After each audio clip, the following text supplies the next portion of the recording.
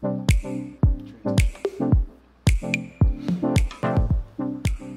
have us unmuted? Yeah, we're unmuted right now. So we're just like I just talked over everything. Yeah, you pretty much just talked over everything. Hey everybody!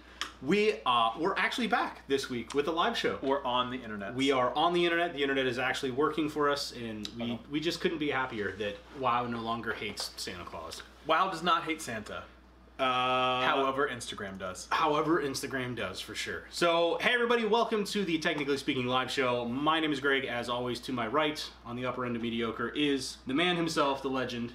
At least that's upper end, I suppose. Yeah, it is. I'm saying that you're the better than 50th percentile.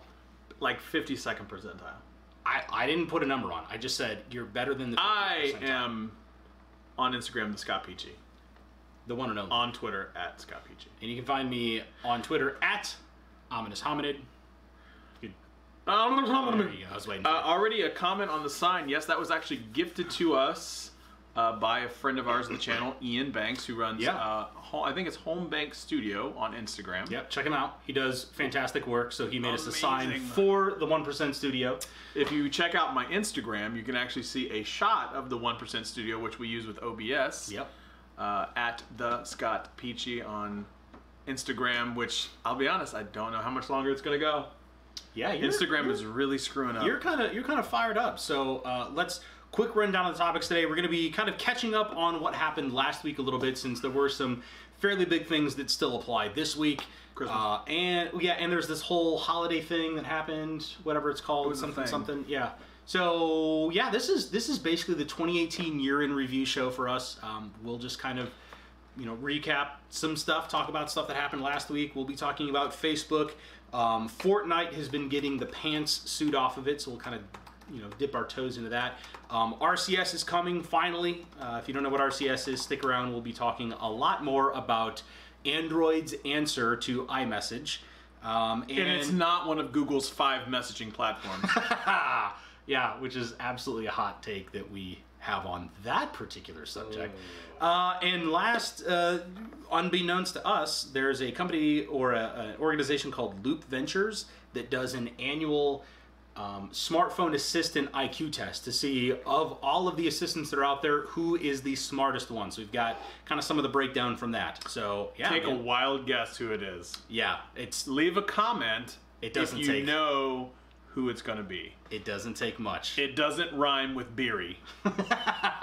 Or Bortana. It rhymes with Tugel Sabithant. That's what you went with? That's what you went with. I went with that. Hey, I'm out of practice. You are. Larry wants to know whether or not you have highlights or if we just have better lighting. It's better lighting. Actually, everything about today's show is just better. It is. The lighting is better. You can't see back here behind us. The lighting used to be right here. The studio looks slightly different. Actually, we are streaming 24 frames a second, right? No, we're doing 30. We're doing 30 frames a second. So 1080p at 30 frames a second, but that camera has the ability to do 4K, although, full disclosure, we didn't know if the internet was going to work, so we wanted to just make it as pretty as possible without breaking things, like WoW Internet, because they hate Santa a lot. So wow. I'm talking on 2 people in the comment section, too. So Miss Sheila very much says I'm not warmed up. You're not warmed up? It sure says I'm not warmed up. I'm not warmed up yet. I'll wait. Ow, that's hurtful. How should I bring in, like, what's a good warm-up thing for me? Let's... Unique New York. Unique New York. The Human Torch was denied a bank loan. That's my favorite. That's my favorite warm-up line. What's another one? Yeah. Get the children! Get the children! They're in the house! Oh my God. Oh, Will Ferrell. So yeah, do you want to jump right into explosive piece? Good lord. Explosive. Bluish hued plums. That's a hot take. Yeah, I almost went into it and I was like, I want to. I'm like, I don't think I should. I really shouldn't. Let's talk about Instagram, since that's the frontmost on your brain right now. I was perusing Twitter today, and all of a sudden, like, my feed started to just blow up full of comments like, Instagram, what are you doing? What are you doing? Well, comes to find out that on iOS, and there are a few iOS users that are out there in our comments. One or two. That just it was a bug. We'll come back to that in a second. There was a bug that Instagram launched to evidently all iOS like devices today, this morning at like 10, that instead of like the Instagram feed that you scroll up through and then you kind of like a photo and you do your thing. Well, they broke that and then decided that they were going to, instead of going vertical, because they've been pushing like vertical filming, vertical film taking, vertical pictures, they were going to go to a tap to move horizontally, almost like a Tinder swipe, I guess. I've never used Tinder, so I don't know. Okay. Not a swipe, but like a tap. Yeah. So you tap to go to the very next photo or the very next profile, albeit, again, not chronological, because that's still yet to be a thing that Instagram has gotten to do right. But if you tap, it would move to the next one. However, when you would tap and it wasn't in the right spot and you happened to be on an ad, you would activate the ad and the ad would come up. So you were essentially clicking on the ad. Now, they actually had a whole screen on iOS that they said, welcome to the new layout or something like that, tap to get started.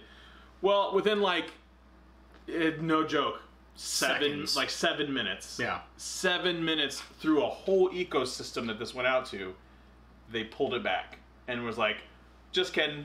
JK. And then they put out a statement that they called it a bug. Look, you brought up a good point. A bug is like, I missed a semicolon. Or I did a thing. Or like, I took a picture of you when you said not to take a picture. That's a bug. That's a bug. Yeah. This wasn't a bug. This was a feature enhancement. So if you have Instagram on iOS, I'm going to tell you right now, that's coming. So you saw it. It's not a matter of if that's going to happen. It's when that's going to happen. They're going to do that. Hang on. So my take on this is, it may have been a bug that they accidentally released it to production. Again, being in IT, working with code, I can see how, oops, we accidentally pushed this to a place that it wasn't supposed to be. We were just testing, blah, blah, blah, whatever. It's not a bug that just randomly, magically, completely converted your entire user experience. This is something that they have absolutely put a bunch of design time into, design and code time into, to make it work the way that it did. That's not something that happens if you misplace a semicolon. Nope. But it may have been a bug that they pushed it to production, or personally, what I think is more than likely the case is that it was just user testing.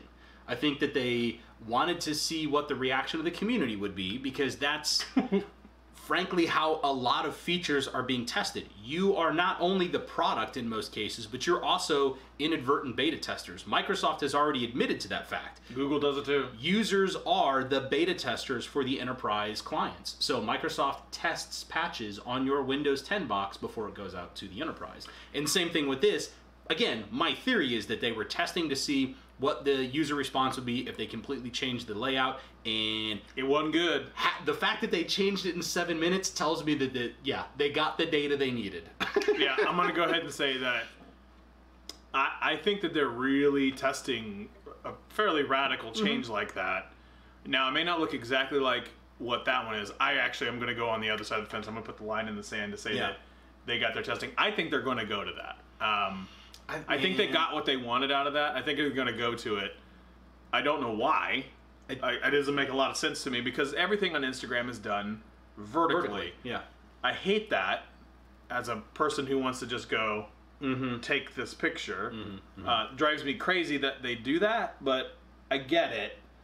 But just own it. It's just it's more natural for me on Instagram to scroll up and down, not left or right. Again, I've never used Tinder, so I don't know what the swipe thing is, but it wasn't even a swipe, it was a tap. I have a problem with the tap. Because if you accidentally tap the wrong part of the screen, I then just accidentally opened up an ad that I probably didn't even want to see anyway. And because it's owned by Facebook, what does that mean as far as like, now I'm going to see this ad everywhere? Because Facebook ads are... Facebook owns enough advertising networks that just even if you're not on Facebook regularly, or even if you click on something within Instagram, you will see ads like that appear elsewhere in your internet browsing experience, because Facebook has its little greedy, dirty little fingers into everything now. Everything. I gotta be honest, I like, and I love Instagram. I know you do. You have been on the Instagram bandwagon almost longer than anyone else that I know. Like, you made the switch from Snapchat forever ago. Forever. I'm considering getting rid of Instagram. Yeah. Why? Oh, first of all, it's a time suck, like you wouldn't believe. It's just a massive. I get bored, and what do? Yeah. I go to Instagram. Just a time suck. I get that. In a video that I don't know if I'm gonna put you on the spot or not. In a video that's coming out Sunday.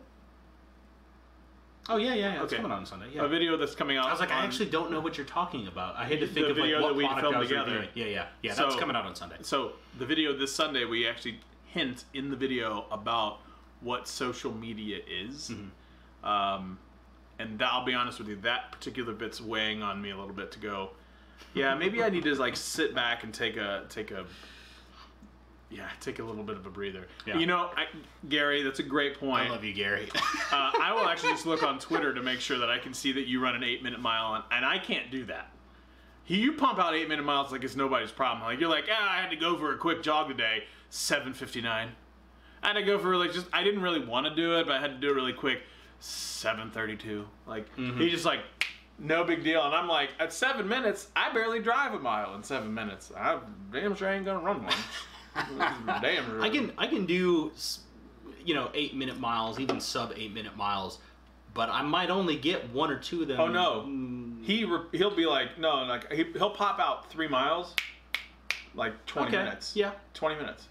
I can get behind 21 minutes. When he starts getting to like the 5 and the 10 miles, and then like sustaining that pace. Oof. You don't see the hours of complaining. Hey, look, brother, I feel that one too. What? I feel that one too. That is something that was brought to my attention. My wife mentioned that the other day. Is like part of the problem with Instagram is people see that they assume that your life is a bubble.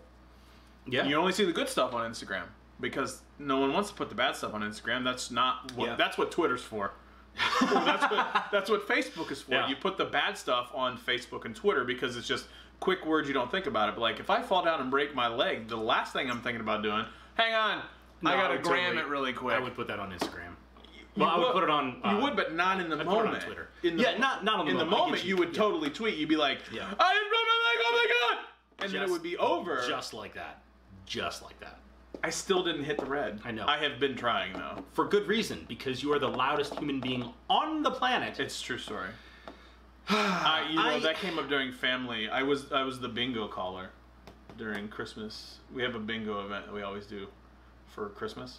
And I was the bingo caller. Didn't realize that you were the youngest in what is apparently an entire family full of elderly people. Yeah, like we had washable markers because the kids play too. Yeah, but we had daubers. We were gonna have daubers, but it's not washable. We were thinking. We're a bunch of thinkers in that family. Hey. I am judging you. Are you? So judging. G40, 4-0.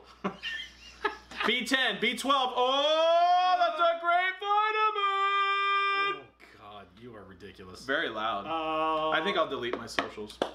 You won't. I won't delete. I'll delete Instagram before I delete Twitter. So, a lot of social media stuff happened in the last couple of weeks, too. So, Facebook has had a miserable 2018. Miserable 2018. True story. I was curious about...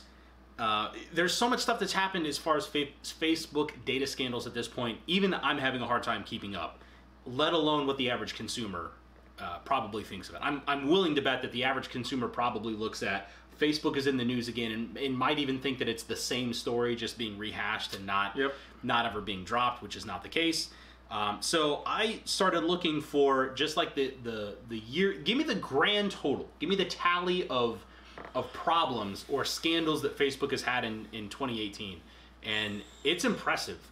I don't even have the complete number yet, but isn't it something like 13? There were that I could see probably 3 to 4 on average news stories about Facebook doing something, either getting caught or some data scandal or something in others per month.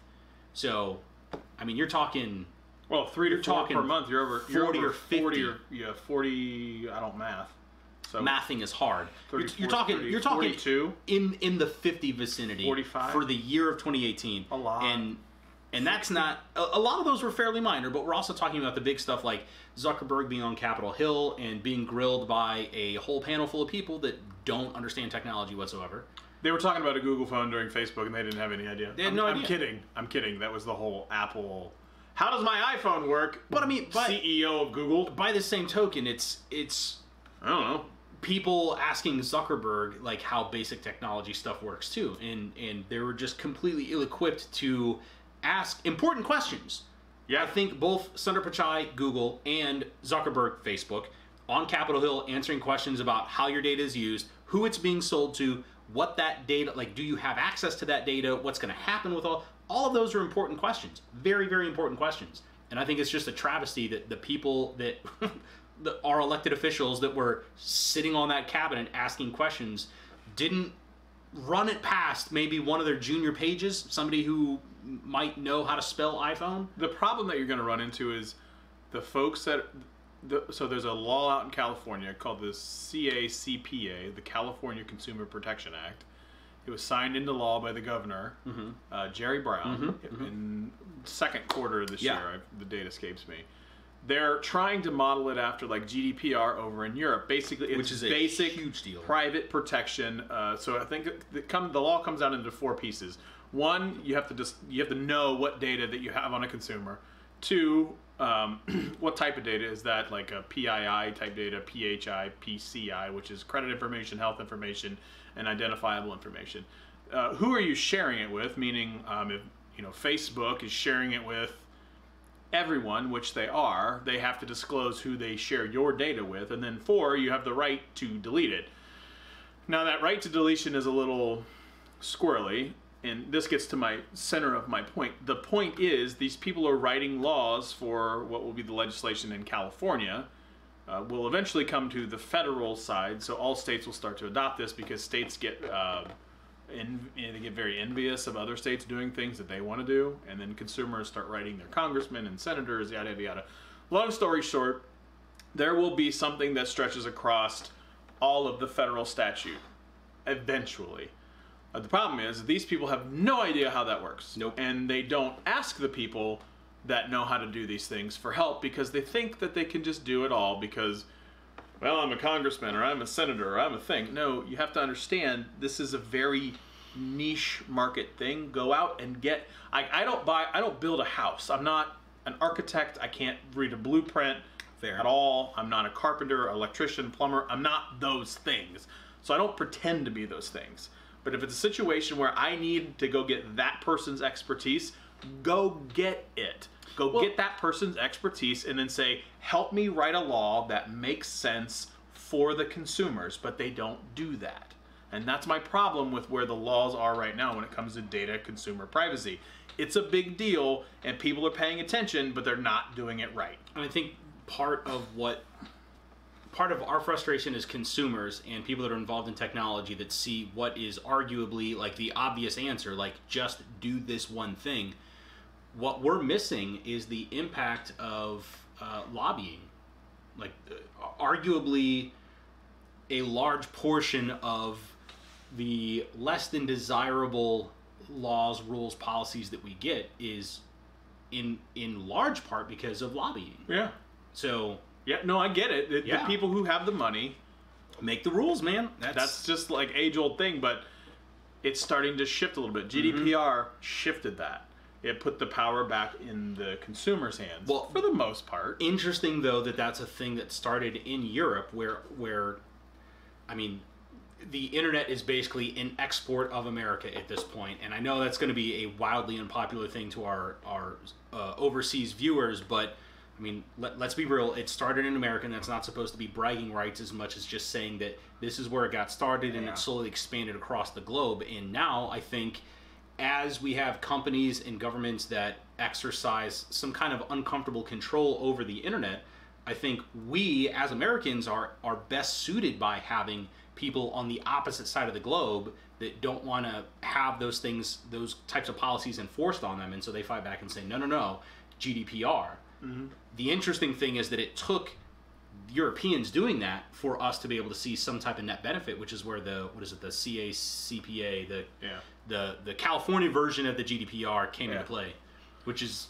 By the way, if you ever want to read something that will put you to sleep, go read that law. Oh my God. And let me just go ahead and tell you right now, that law is trash. The way that it is written is impossibly dense, terrible. Yeah. They say, well, all PII data, or all PI data, personal identifiable data, and that no where joke. Do you draw that line? No joke. I'm not kidding when I say this. You can go ahead and quote me right now. They actually put in olfactory in there.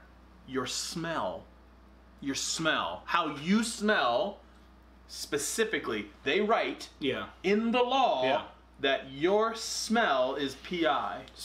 Okay. Not BO, but PI. What you did there? Oh, I got that joke. Say oh. I sees it. Yeah, they seriously write down smell. Okay, but do you think that it's a terribly written law, or do you think that they're trying to project forward in time to see all of the different ways in which you could collect data about a person that could be used to either track, uniquely identify, or characterize like what they do, how they do, where they do, all of those things. I like where they were going. I like the idea that they were thinking like, I don't know, but maybe one day, like they got I got my fingerprints in there, got the ocular, optical reader. I got all that. Love it.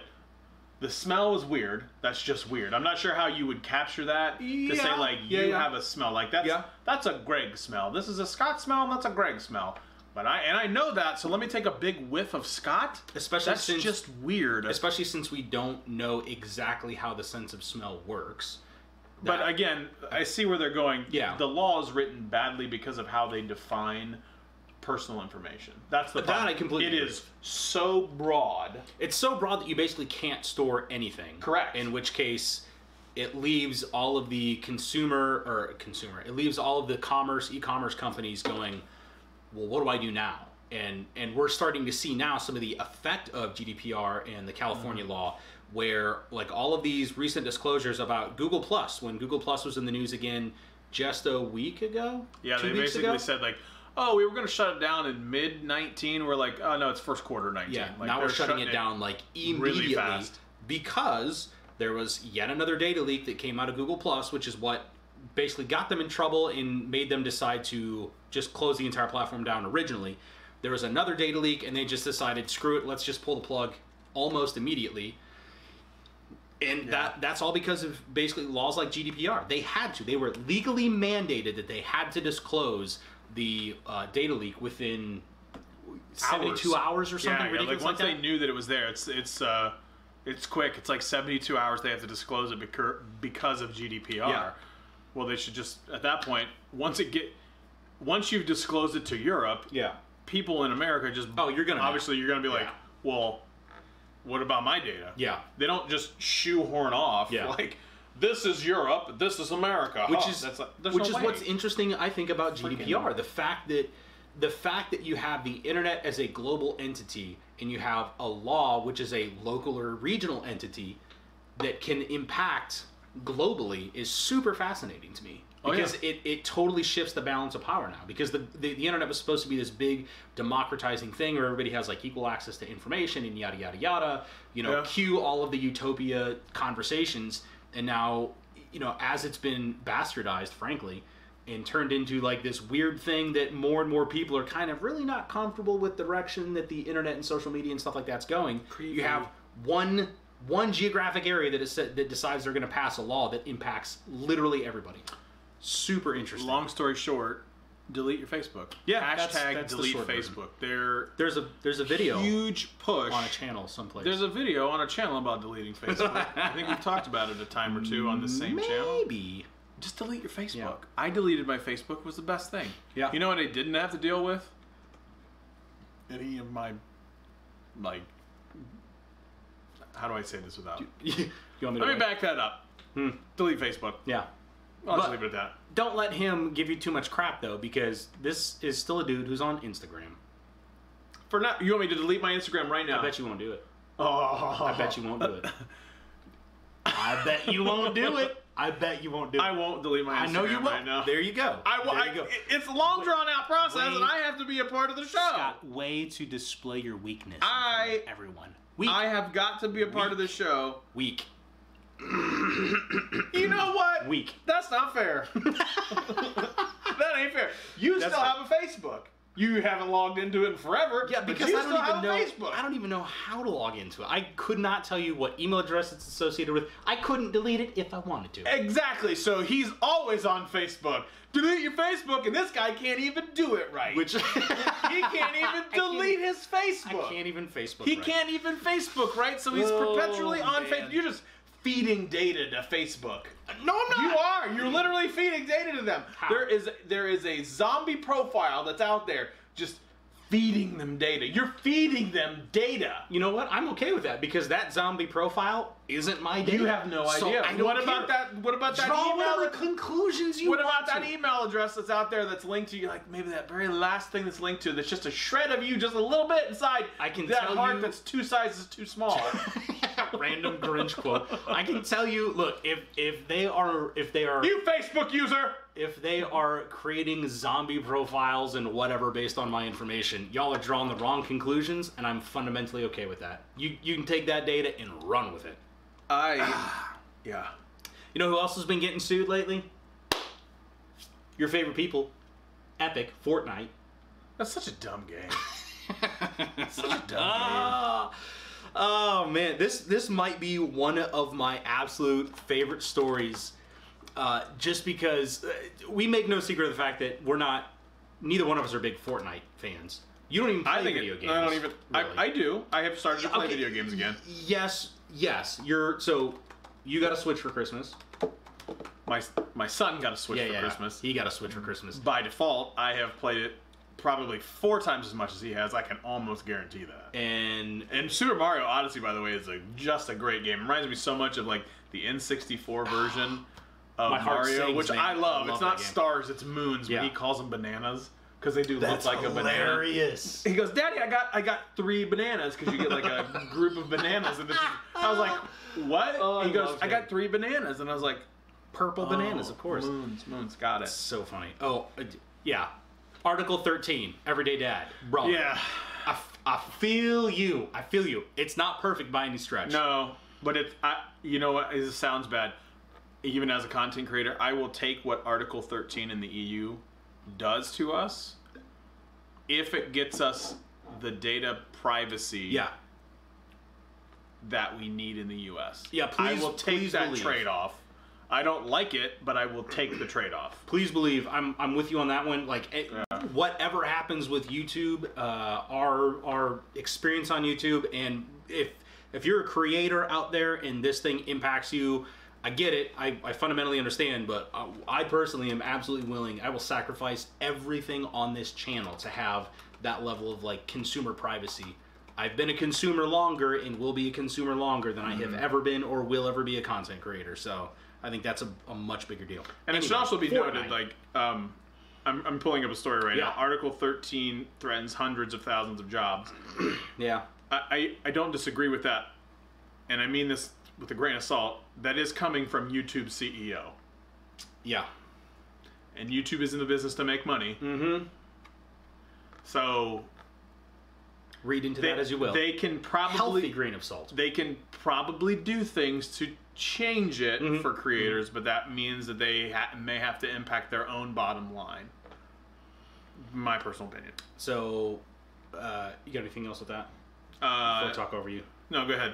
Gary says, that's totally fine. I got my son Smash Brothers for me to play. How good is Smash Brothers? You know, I have not Oh played my- Smash Brothers. Ever? Ever. Dude, Smash Brothers is really close to my all-time favorite fighting Wow, game. really? It's so good. It is so...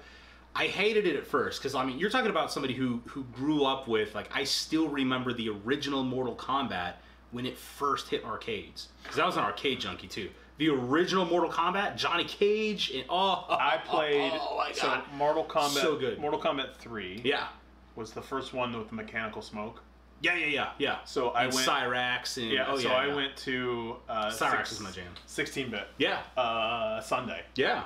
And I remember all the Smokes moves, including the 31%. Muscle memory, man. It's weird. Like, it's it couldn't tell you how to do it now, but you get in front of the joystick, it all comes back. Yeah. It's like, the little you go under the screen, up the screen, and throw it. 31%, 37, I think it's the total.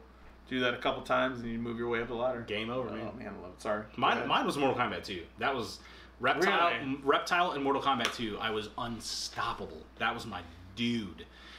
And Scorpion to a lesser extent, but anyway. So the interesting thing about Smash Brothers is how it's very accessible as a person who is...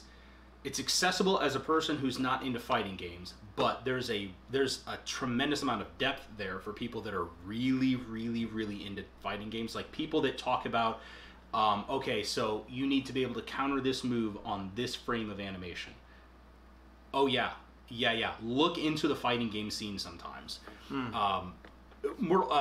Street Fighter is notorious for when you hear people talking about juggling and going deep on people, which is like where the animation overlays just enough to where I punch and it looks like I'm punching through you, and you've got like this many frames to counter these moves. It gets crazy with some of these games. Anyway, so Smash Brothers is super duper accessible, but it's also fun. And I mean, how cool is it to be able to play like this entire roster full of characters from video games that you played growing up? So yeah, I absolutely love the way they've done Odyssey. Oh, Odyssey is so good. So like, could you get the hat? Yeah. Go through the story, but then you go back. Like there are portions within the map that you go back to, like Mario 1. Yeah. And they just lay it into the 2D mode where it switches between 2D and 3D. They lay it into the 2D mode. You play the 2D mode for a little while, and then you smash the blocks to go up, and then as soon as you jump out, you're immediately in 3D. And it's like, hang on a second. It's so crazy, man. So crazy. Russ. Russ. Long time supporter of the channel, Russ. Yeah. Nothing but love for you. You know that, Russ. Thank you so much. We are trying. Actually talked to Russ on the side about. It was really funny. We had a text message conversation. You don't know this one, yeah. So Russ and I and Scott Greenstone, another content creator and Google top contributor, have a side chat going on. And like when we were going through all of our brand changes, Russ was like, "Hey, you should do this," and I was like this, and I would link a story or a link back to a video. He was like, "Yeah, exactly like this." He goes, "But you should also do this," and I was like this. And so everything he described, he was like, "You know what? Keep up the good work." And so, dude, that's such a great feeling too. It was everything that half he a said. step ahead. And he is a person that I trust his opinion on, especially marketing stuff, immensely. That's huge. So everything that he listed off was everything that we had done or had been planning to do. Yeah.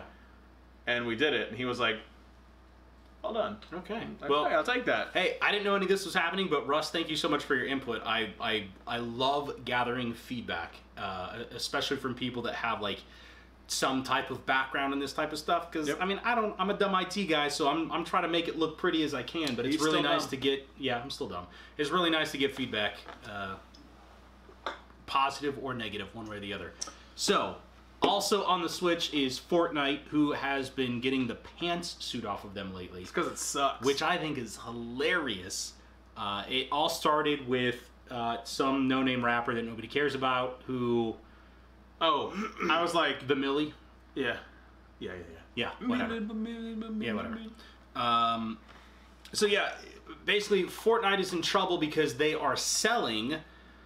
kind of iconic dances, which are in kind of video game parlance. These are emotes. So the idea is you can push a button and then your character will dance. And what Fortnite is doing, or Epic, which is the maker of Fortnite, what they're doing is kind of motion capturing these, some very iconic dances so that your character in the video game, when you push a button, does that signature dance. So for example, think of the Thriller dance, or think of the dance from Napoleon Dynamite, or what have you. All of those are dances that have made it into various games throughout time. So this, whatever rapper, I don't care. I love rap. I don't know who this dude is at all, nor do I care. Sued Epic because they copied his dance and are now selling it. So this is the dance where it's that dance, right? I don't remember. Yeah, it's that dance. Yeah. I think it's that one. Yeah. With the legs and the hands, and I can't do it because I'm white. Because I'm white. So it started with him, and then pretty soon a bunch of other people jumped on board, including, what's his name? Not Carlos. Alfonso. Alfonso, which you may know from The Fresh Prince of Bel-Air, who had the Carlton dance. Look that one up. Everybody knows the Carlton dance. He jumped on board to sue Epic for using his likeness, and so did Backpack Kid. I don't even know who that is. You know him because he's the kid that invented the floss. I thought that was a girl that invented the No, floss. that was him. That's this apparently good-sized Instagram dude. Younger kid. The Backpack Kid? Google the Backpack Kid. Wow, it's like the fourth one when you start to do it. I'm telling you, that's the kid. Check out that video of him on Katy Perry. Katy Perry's video, whatever. It's the fastest floss I've ever seen. Okay, we're doing this live right now. Go ahead. I'm going to see this kid. So, all of these people are now suddenly jumping on board to, wait for it, to sue Epic because they are using these dance moves. Oh, geez. That is the fastest floss. It's the fastest floss I've ever seen. The interesting thing, though, is a lot of these dances are old, and a lot of these dances have been in a ton of different games. The Carlton dance has been in video games going back for like 8 or 10 years at this point. I think somebody put together a whole list of video games that specific dance has appeared in, going back to like 2008 or something along those lines. And he at no point in time has this been a problem up until Fortnite starts making a bajillion dollars, and now suddenly it's like, oh, hey, I need to get mine. Backpack Kid has an interview where he's talking about, yeah, I don't really care, you know, I just think that it's cool that my dance is being used. Now he is on board with suing. So it's just kind of, I mean, they've got to be able to get some, like, can you even copyright a dance? I don't know. I think there's a lot of legal discovery that's happening about that right now. Man, the internet's so weird. Dude, it's so weird. The internet is so weird. We would never have this problem. No. Without the internet. The internet is so weird. But by the same token, you got to realize that like a lot of U.S. copyright laws are so stupid. Oh, I don't disagree with that. Hilariously out of date. But it's all, well, a lot of stuff's out of date. But I mean, how do you, if that's copyrightable? Yeah. Well, somebody copywrote a word. Dave from the stupid auction show on the History Channel. The guy that goes, yep. That guy sued a whole bunch of people. He sued Drake because of because evidently Drake did something very similar. I can't, Dave something or other. He goes, yep. That guy. I loathe his existence. I don't like him either. But he sued, and I don't know if he won or not. I think the Yup guy, Yup Dave. I hate that guy. He's got the branding all over his van and everything. Ugh. Dave Hester. Ugh. I despise that man. But emotes are big money, so I did some quick like looking. Fortnite sells their emotes for between $5 and $10 a piece. They what? They sell their emotes, each individual dance or whatever, for between $5 and $10 a piece. So a lot of these guys just saw dollar signs. I mean, I get it. I think it makes them kind of crappy human beings, but from a business perspective, I get it. Trey Songz, not Drake. Yeah, so because Trey Songz used to go, yeah, in all of his songs, all of his rap songs. And so Dave Hester goes, yeah, and they were close enough that he decided to sue. Okay, so maybe they have legs to stand on when it comes to the whole dance thing. If that guy wins a copyright claim and can sue for the word, yeah. How many times can I say that? I mean, hopefully 0 more times. I was waiting for one. But I feel like if you could do that for a word, then you should be able to do that for a dance. It's like when I see that Carlton dance, I know exactly who. I can point to the individual. It's a cultural reference. It is PII. Apparently, it is. Yeah. Like I know when I see that dance where that came from. Yep. Who the person is. Yeah. Every time. That's an interesting argument right there. It is whether PII. or not it's PII. Yeah. It's personally identifiable. Look, if smell can be personally identifiable, why can't a dance? Everyone knows that it's him. If they start invoking PII or GDPR for dances and stuff, half of the gaming industry, as we know it, will explode. It'll just collapse overnight. I mean, because right now, microtransactions in video games is the entire market. You make your initial pass, you make some money off of the initial sale of the game itself, because video games have not fundamentally risen in price in probably 25 or 30 years. Russ, so where they're making money is on the emotes. That's Russ's point. Yeah. I wonder how much it matters when you have to pay for the emote versus it being included for free. The Carlton is free in Forza Horizon 4, Great but game, you pay for the game. Yeah. But I'm not paying for the Carlton. That's the difference. Specifically, right, in Fortnite, I'm paying for the Carlton. Now, but here's the thing, though. Here's the flip side of that, is there are a bunch of other games, including one of my all-time favorite games, Destiny, where you could also get the Carlton, and you had to pay for it. Nary a word was said about that, though. Well, but I don't think, again, what was Destiny? Destiny, yeah. It wasn't the thing to do in Destiny, was it? Like, Fortnite, the thing to do is dance. Like, how many videos are out there of people, like, making a kill on Ninja? I'm gonna dance because I just killed Ninja. But that's that same concept is basically modern gaming at its finest. It's Counter-Strike back in the day. Counter-Strike was I got a kill and then I did a spray on the wall. It used to be like you would it sounded like a spray gun, like spray canister, whatever, and it was just like a picture. You would throw like an image on the screen. So memes, a lot of memes came up that way, being sprays after kills and stuff. Same thing with Overwatch, Destiny, pretty much any recent shooter that I can think of. It's, I got a kill, I know that it did great, I know that I'm going to be able to take a clip of this later on when it was like, hey, look at this really cool kill that I got. So it's bunch of kills, do a dance. Happens all the time. Fortnite is not unique at all. The difference is Fortnite is just the biggest one. That's it. It's bigger than Destiny. No question. It's not even... It's not now even it is, up but for like comparison. Now it is, but at the time, like even at Destiny at its biggest, if you took Destiny 1 and Destiny 2 combined, it's not as big as Fortnite. I think, but I'm pretty comfortable in that. Larry makes a good point. Nobody plays Destiny any more than Greg. That's probably for actually wrong, because Destiny 2 burned me hard. Bungie, I love y'all to death, but y'all took a great thing with Destiny 1, got us hyped for Destiny 2, and then you immediately essed the bed. And I don't know. I don't play online, obviously. I'm burnt. I haven't touched Destiny. The last 2 or 3 expansions that have come out, I haven't touched it. I don't have time for it, man. Kids, YouTube, random other projects that I got. You have a terrible YouTube CEO. Yeah, never lets me have a day off. This is my vacation from my civilian job, and you're still whooping me. Is that live show ready to go yet? Do you have notes? Says the person who has done the last 2 weeks worth of videos. Details. You know. And done it a day early. I play Wolfenstein 3D.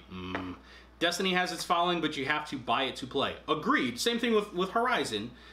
The thing with Destiny, though, is Destiny lives and breathes on microtransactions, and dances are a very big part of that. As someone who is put Destiny 1, I think I had like 850 hours in it. Oh, that's how you got the t-shirt. That's how I got the t-shirt, yeah. Yeah, I don't do that. Yeah. Yep. So, yeah, I think it's just very interesting that all of these other actors and pop culture icons are now reaching out for the big name on the block, which is Fortnite, and I'm very interested to see what impact this has on gaming as a whole, because right now microtransactions are massive, billions of dollars. Just give a cut to the people. So I'm interested to see what happens with that. Just give them a everything cut. Just going to have to be licensed from here on out? Because here's the next thing too. There's a question about whether or not these people actually own the rights to those dances. Because think about it, Carlton did it on a TV show. So does CBS or whoever own the rights to that? Not Carlton? I don't know. Or Alfonso, as it were. Even better, take it to the next level. Look at NBA. Look at any NBA video game that's out there. Part of the allure, part of the charm of a lot of the NBA basketball games, or FIFA for this matter, like it applies across the board. FIFA, Madden, NBA, whatever. It's the accuracy. It's the accuracy of the person that you're depicting in the video game, like the lifelike accuracy of that person. Those players get a cut from Madden. Let me just be clear. Hang on. But they don't own the rights to their tattoos. In the game. No. Or on their body. On their body. You don't own the right to your tattoo. Like, that's artwork. You're displaying it, but that's artwork owned by somebody else. So unless you specifically, when you got the tattoo created, unless you specifically also got the rights for that tattoo, that means you couldn't be then put into a video game where you get paid and the artist who did the tattoo doesn't get a cut of that. So now what do you have? An NBA game where nobody has any tattoos. Now suddenly people don't look like those things. So it's been. This is a story that just came up today. In fairness, when I last played and created a player in like Madden or NBA, when you made them, like when you make a player, I got to choose their tattoos. Sure. Full disclosure, I actually never noticed enough to look at another player's tattoos, like a player that is like well if I go known, look at LeBron James, like know what a LeBron James tattoo looks like. I never actually went and looked at the arm, to see if it was like a real life depiction, or if it was just similar enough. Yeah, I can't actually tell you. Like I don't know. You're right. I get it. That's the Fortnite stuff. Has brought out a bunch of other video games, right? But other kind of video game related stuff or other media related companies that are looking at, ooh, hang on a second, like how are we running afoul of what this Fortnite case is uncovering? I think it's really, really interesting. But the potential to really, really upset the video game industry. Russ brings up the point that Fortnite genuinely lives on microtransactions because it's free. Completely agree. There's a lot of games that are out there right now that live and breathe on microtransactions that are among the best games that are out there. Fortnite, love it or hate it, is still one of the biggest games on the planet. Warframe, fantastic game if you like Destiny or that kind of looter shooter concept. Also free, lives and breathes on microtransactions. Path of Exile, if you're a big action RPG, Diablo type of fan. I just started tinkering with that game because I heard so much about it. I don't know any of these games. These are all, they started out as like little fan projects or just kind of smaller games from smaller studios that went free to play.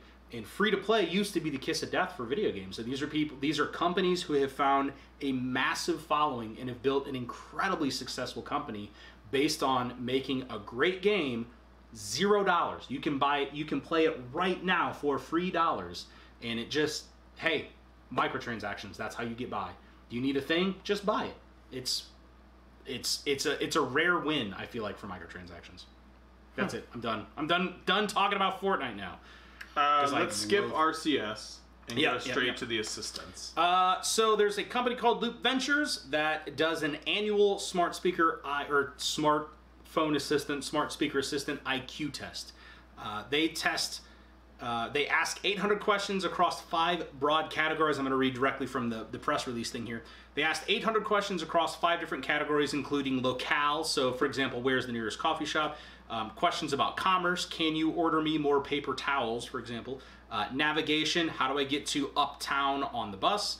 Information. Who do the Twins play tonight? Or just general commands, like remind me to call Scott by 2 p.m. today. And they are judged on whether or not they understood the query, number 1, and whether or not they provided an accurate answer, number 2. So they took all this data, and they've done it year over year for the last, 5 years or something like that, going back several years. And Google Assistant murked everybody. Yeah, they got them. I mean, buried them. There was... Google Assistant is the only one that understood 100% of the questions they asked. Understood, not necessarily answered correctly, but understood 100% of the questions. So that's can I invoke the assistant or whatever and then ask it something and it actually understands what I said. That's huge, I feel like. That's a big one because that's step number 1. That's step 1. You got to get that right before you get an answer. Now, whether or not they can answer it, they still have to understand it to then go out and query the internet to give you the answer.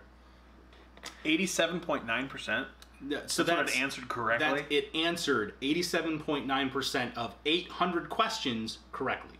That's a lot of questions. That's still pretty good. That's really good. Yeah. I don't even know humans that are that good. And again, those are If I asked you those 800 questions, I don't know if you could get 87.9%. Look, if I got above 50%, I would be surprised. Right. I would be pretty good. genuinely surprised. That's good. That's really good. So the funny part is heads and shoulders above all of the other competitors. Now, as far as understood queries go, Google was the only one that got 100%, but the others were fairly close. Siri had 99.6 correct, which means that Siri missed 3 questions out of 100. I thought it was 800. Sorry, 800. She missed 3 questions out of 800. That's still pretty good. Yeah. But not as good as 100%.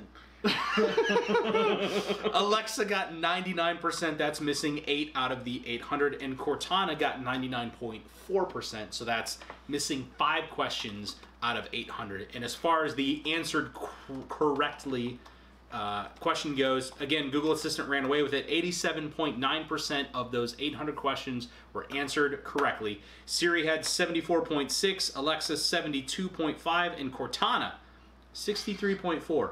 Cortana basically suck. Basically a coin flip. That's awful. That's really, really terrible. So what Cortana was it doing understood the other 40% of the time? Not answering questions correctly. What answer did it give? Well, I mean, look, Siri is known for having some pretty off-the-wall questions. You ask Siri a basic question, and it goes, I don't know, here's some search results that I came up with. Did you hear what Alexa did about the foster parents? No. It was randomly giving, like, it would answer a question with, kill your foster parents. No! I'm not kidding. I'm not kidding. I'll look it up while you keep going. What? Yeah.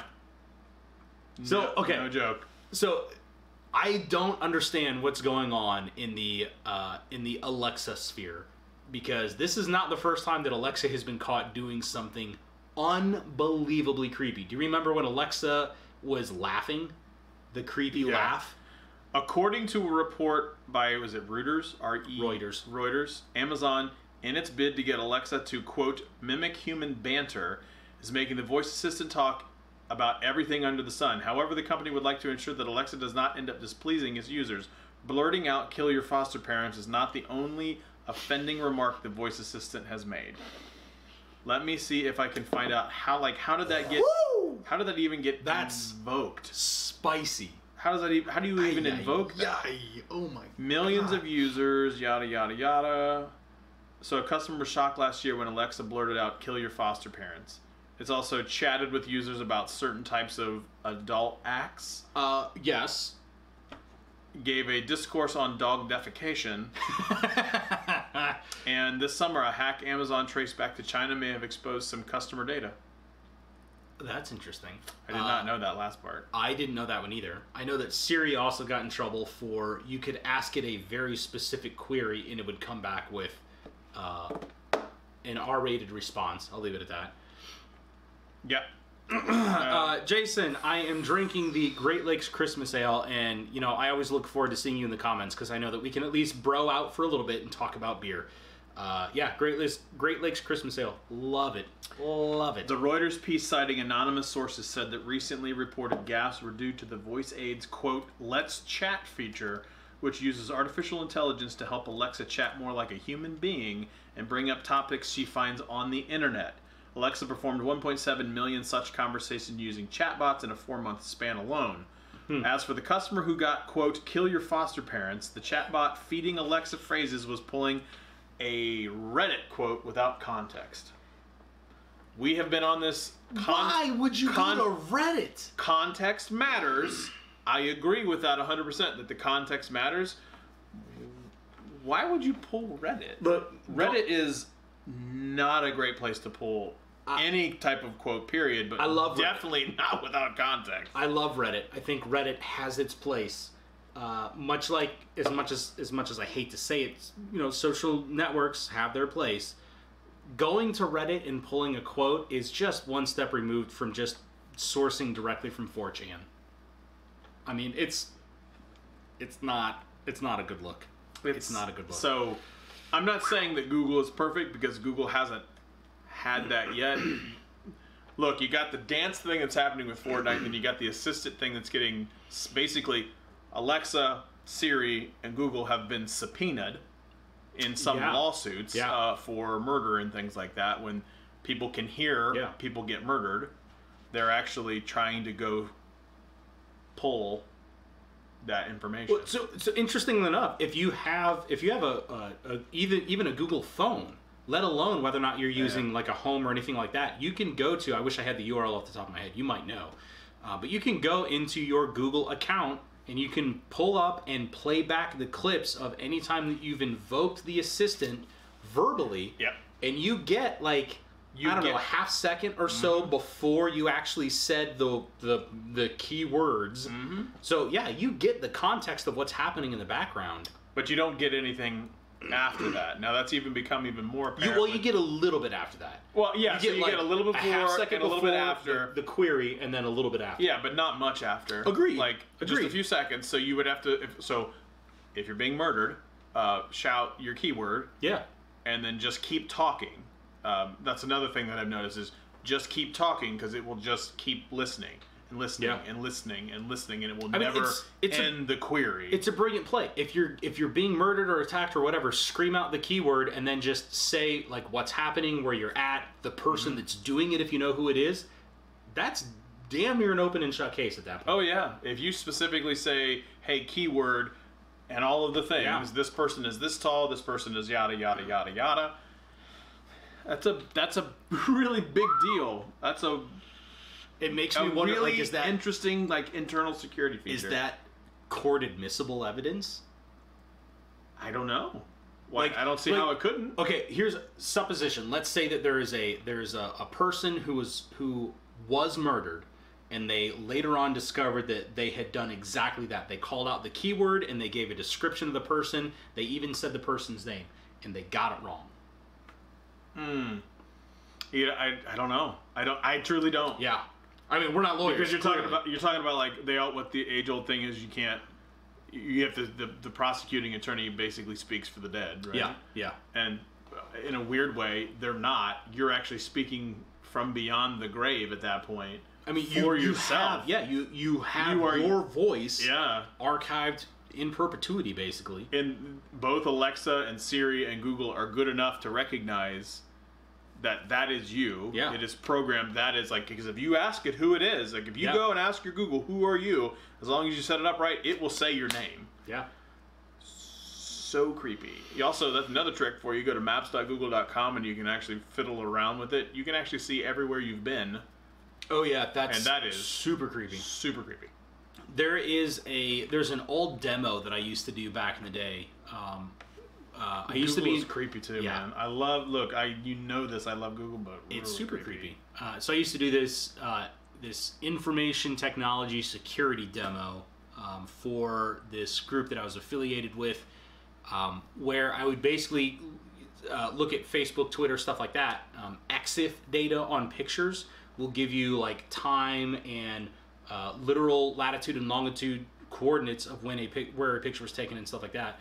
Short version is you used to be able to crawl publicly facing social media sites, scrape pictures of a particular target that you had, then analyze all of that EXIF data that's embedded in every picture that you take, and you can basically put together a dossier on a person and give pretty solid, accurate estimates as far as when a person is at what location. So between home, if you take a bunch of pictures at home and you take a bunch of pictures at work, the times that you take pictures at work are always going to be during work hours. So you could basically determine somebody's work schedule, determine when somebody's going to be home, determine places that they're likely to be, like if you frequent a coffee shop or something along those lines, and basically profile the person from the comfort of your own home just by trolling publicly facing social media sites.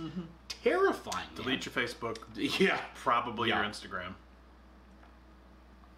Probably. Definitely your Instagram.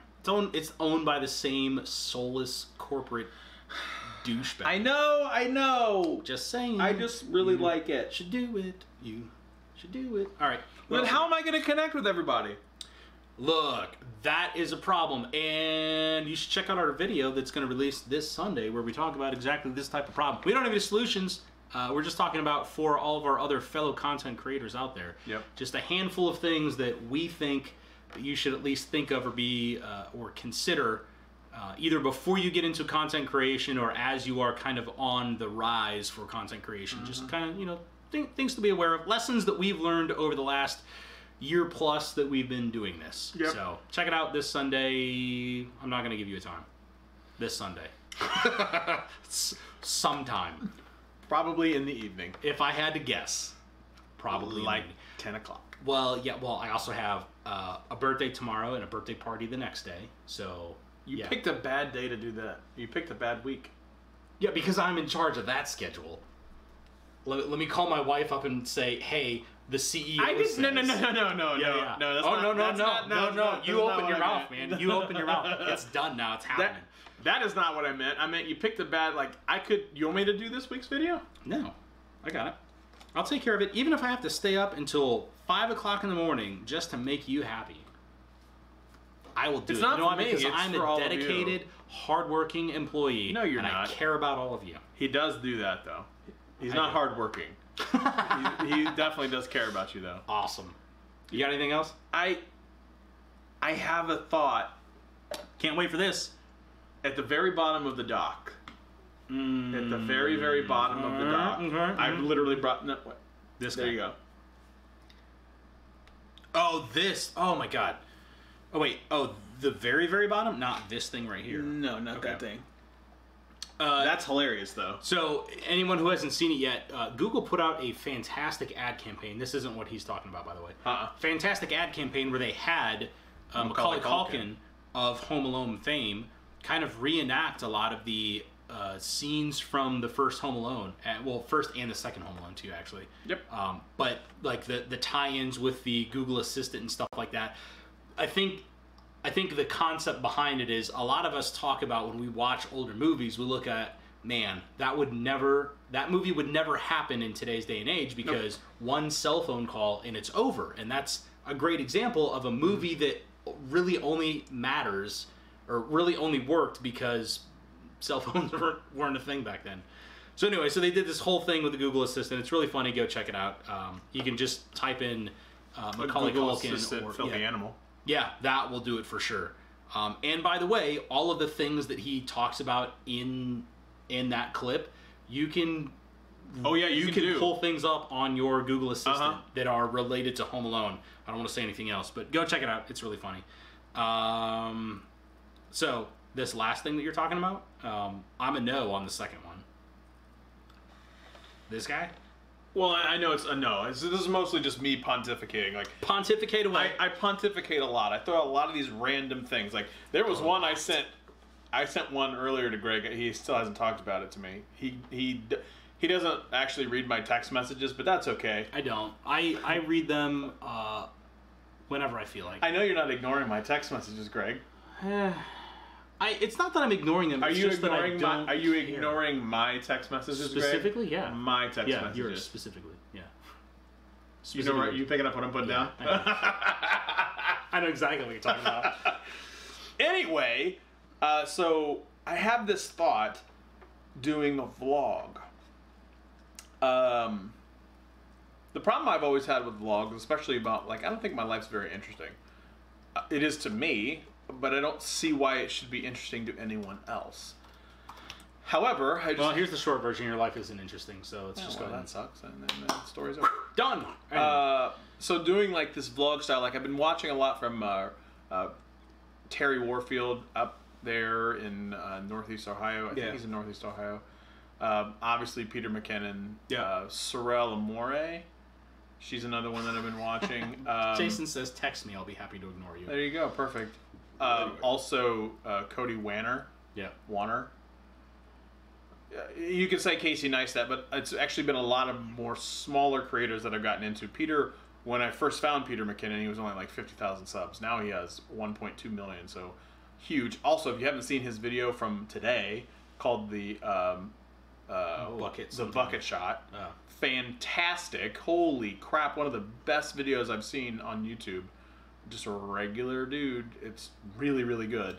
It's impressive enough to me because I watch long videos. Like I'll watch 2-hour long videos, no problem. Yeah, they're called movies. Well, idiot. Whatever, podcasts, stuff like that. I hate you so much.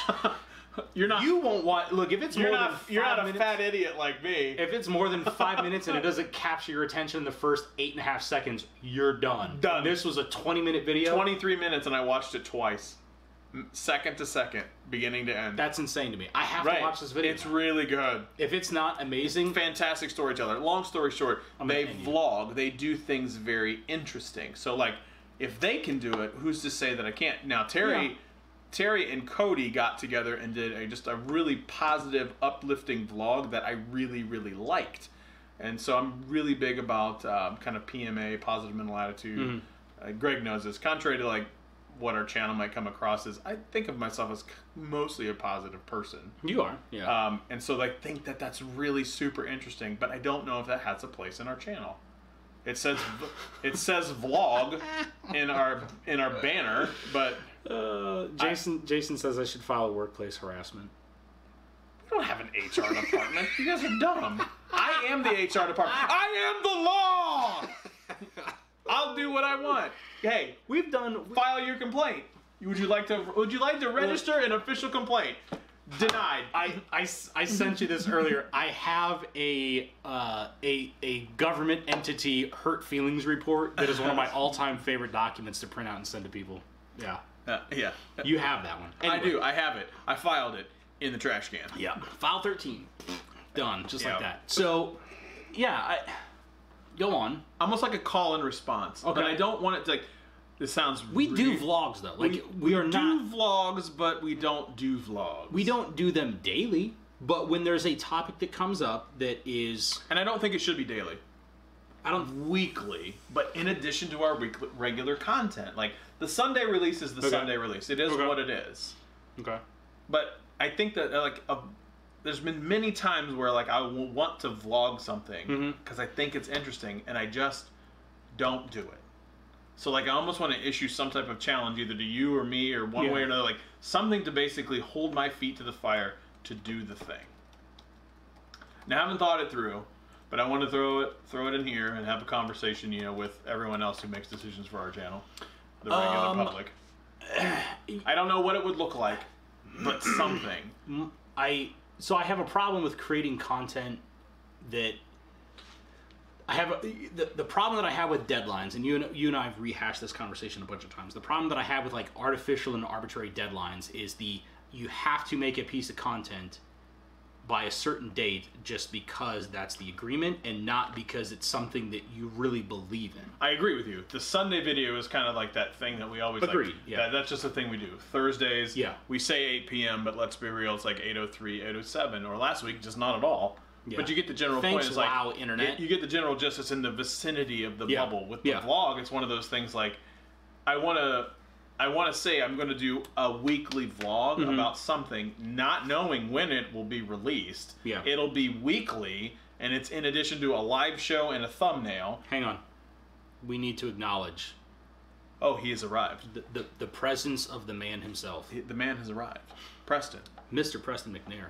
Thank you the so much for one joining and us. only Preston. Good Thanks to see for you. joining us. Smiley face back at you. Big hugs. Hearts and hugs. Indeed. And maybe And kisses. stuff. I mean, whatever you're into. Whatever. I don't French. judge. It's French for cola. It's French for liter of cola. Oh. Good night, Jason. Anyway. Yeah, but the general gist is like I want See you, buddy. something to basically make me do it. Because I think once I get in and I do it, I think I'll have a blast doing it. Probably.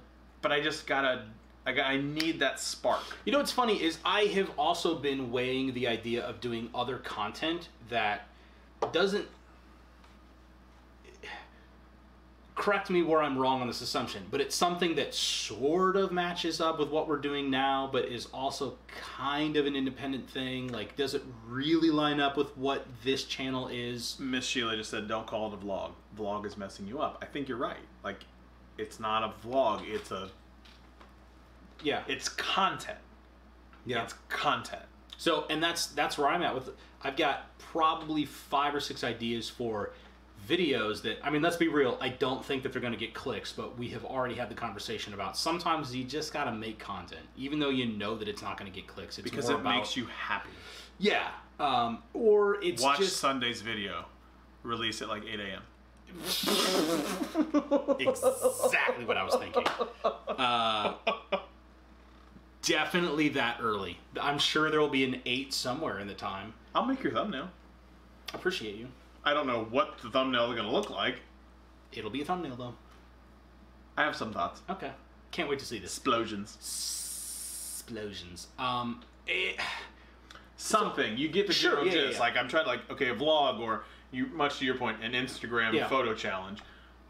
I don't necessarily think Instagram is necessarily the answer, but forcing myself to do something just a shade different. So that's a lot of experimental stuff that I'm genuinely curious about how other people that are in the content creators community, you know, the Gary, if you're still out there, like when you're talking about experimental content, stuff that like you've got your bread and butter, you've got the stuff that is arguably it's the content that is enabling you to continue to make more content, right? Mm-hmm. It's the moneymaker stuff. When you've got that give me stuff and you know that you have this other pretty experimental stuff that you would like to do, but you also understand that that's going to long term kind of hurt your demographics. Yeah. It's going to hurt your analytics. How do you do that? I am of the opinion now that you just got to make it, man. You just got to do it. Because number one, you don't know. You don't know if it's going to be something that takes off, if it blows up so big that you come to me in a week and you go, hey man, this thing is like, it's got a mind of its own. I'm done with the channel. Like I have to go pursue this. Well, I don't know if I would do that. Look, if you had a format and a thing that was so massively popular that it eclipsed everything else that we had done on this channel. Bring you with me. But that's your thing. What if you're doing something that I'm just like, hey man, I appreciate it, but I'm not interested in that. Well, I would force you. Because you're the boss. Because I'm the CEO and you do what I tell you to do. File a complaint. No, I get it. Like, yeah. And I would say the same thing for you. It's like, if you want to be like, no, dude, I want to go like Linus Tech Tips deep. Yeah. And I'm like, yeah, that's not my thing. Yeah. But hey, you want to just add it as a sub channel on the channel, and you want to keep the sub, whatever. Like, figure out a way to make it work. But I would argue we're probably, I don't want to say we're not far from that. I don't think that that's the case whatsoever. But I can also easily envision. Are you breaking up with me? I am live on the internet. I'm breaking up with you right now, Scott. It's been real, but it's not fun. I can see us doing like multiple different channels because there's some other content that I'm interested in that is just not a good fit for this channel. Okay. But same thing with like if you wanted to do like, I don't know, daily family life vlog or something along those lines. Yeah, that definitely does not fit on this channel. That's what I'm saying though. But if that's something that you are passionate about, that's easily an area where I can see having like, I don't know how it all works in YouTube parlance, but like having channels that are linked together loosely, but it's like your own little play space for experimental content. I think that's important. I still technically have a channel that is my own personal channel that I started a while back with 25 whole subscribers. Just go the Garth Brooks route. Chris Gaines. Oh, wow. Awful. Deep cut also. Awful. Why would you do that? Whatever. Like, Garth, if you're that rich and that just do whatever you want to do. Filthy, rich, and successful. Whatever, man. Who's going to tell you no? Who tells Tom Cruise no? No one. The answer is nobody no does. Yeah, I don't know. You know, that's interesting. Like, if I were to do a vlog, kind of like a Cody or a Terry Warfield style, that doesn't fit here. I mean, it kind of does. It does and it doesn't, and this is where you and I will always look. You're really getting some behind the scenes stuff here. This is where you and I always kind of talk ourselves into circles about like what does and does not fit, and it's because the YouTube algorithm is so sensitive to, frankly, punishing you for content that just doesn't get views. This live show doesn't make us money at all. This hurts us way more than it actually makes us money, which is why all of our live shows we leave it up for 24 hours and then we delist them, or 3 days. Depends on how busy we are, it's whatever. But point being, like we don't leave that stuff up because long term that hurts us. And vlog content, who knows? It might be either the thing that separates us from everyone else and, you know, puts us into the stratosphere. It might be the thing that is just wildly successful and you spin it off and do your own thing and hey, more power to you. Or it might, it's funny that you bring that up, Preston. Sunday's video talks about analytics a bit. I think too many people get wrapped up in analytics when trying something new. I completely agree. But there's what makes it difficult is what is the fine line? How do you walk that fine line between understanding that the analytics are important, the analytics are trying to tell you something, whether or not you can divine anything. Tease them. Don't give it away. Don't. I'm not. Tease them. But whether or not, how does that inform the decision-making process for content that you create? That is a tough line to walk. Mm-hmm. And I would argue that I get it wrong a lot. I think we all, get it wrong a lot. A lot. Yeah. We've had videos that go like gangbusters, and I've got no idea why. Couldn't replicate. I have a Google Wi-Fi video out there that was one of the first videos that I ever did for this channel. It was the first video that you ever did for the channel. Yeah. It was the very first and not video. counting the intro one that we did. The intro one doesn't count. That's not. That was just we're rebranding. The very first video that I officially released on this channel blew up. It is one of the most successful videos we have ever had on and this his channel. head could not fit through the door when that was I had to turn sideways, man. It was ridiculous. It was amazing. I slept outside for a week because I couldn't get upstairs. Everything he touched turned into gold. It did, for sure. Turns out it was fool's gold, pyrite. You see what you get the because the little chemistry joke for all y'all out there. Oh my god. Love you all. Got you, fam. But Preston, to your point, go ahead. No, it's we have fallen victim of let's look at the analytics and then just getting way too obsessed with numbers, and it's really not. I mean, the numbers are trying to tell you something, but you'll argue yourself into a black hole trying to talk about what message are those numbers telling you, like we just did, and Absolutely. It's easy to do, super but easy. Teaser points numbers 2 and 3. It's a 10-point video. 10-point video. 10 steps. items. Yeah. Points 2 and 3. Super interesting. Yeah. Well, all 10 are, but 2 and 3. way to sell them on it. Like, I mean, all of them are. You should totally watch everything, beginning to end, seconds to seconds. Watch it 10 times. Yes. For the love of God, please watch it 10 times. Why? Yeah. Because analytics. That's why. It's because analytics. That's why. 100%. Make sure you watch that 100%. We got at least 3 minutes and 15 seconds. Yeah. For the love of God. That's all I got. All right. That's all I got, man. Hey, that's going to do it for us for this week. You can find me on the tweet machine because that's the only thing I do, at Ominous Hominid. If you check down in the lower thirds, it should have been scrolling back. Oh, there it is. Oh, it was. Almost. Womp womp. There it is. You'll see it up there, though. Where can people find you? Well, right now, at Twitter, at Scott Peachy, Fuzzy Fruit with an EY on the end. And then currently, Instagram, at the Scott Peachy. But I'm not 100% sure I'm going to keep that. I think I'm probably going to, but I want to, but I don't really know. Maybe. You're going to keep it. I don't know. even pretend like you're going to get rid of it. I know. I like pictures. I like the talkies. We just kind of ended it there. Like, we've already just ended the stream as it is and like everything. Anyway, really funny. Love you all. Thank you all so much for a crazy successful 18. We more than doubled the channel from January to December. I hope we get to do it again. For sure. I would love to. Let's triple it. I don't know. Figure out a way. Let's get crazy. Let's help us triple things because triples are cool. And we are going to also double down on more, maybe not more content per week, but I mean, I'm committed to always improving the content that we're putting out and trying to make it a little more timely. Got some studio changes planned. Hopefully, by the not too distant future, we're gonna have things flipped around and we'll be shooting. You don't know this, but we'll be shooting that way against a wall that is over there behind the camera. So no more Star Wars posters behind us because that glare, that's obnoxious, man. I got to get rid of that. That's driving me crazy. So. Yeah, got a whole bunch of things planned for 2019, so here's to a bigger and better 2019. All right, brother, let's do this thing. I know, right? Miss Sheila, you're awesome. At Larry, Big Body Cadillac. I put him to the side. I'm trying to slim down this big body. I'm rebranding. He's gonna be. I'm a big body Chevy. he's aiming for Toyota Prius. We'll see if he ever gets. Ain't there. gonna happen. Scott Speaks, do 3 then. I like that. There you go. Okay. Yeah.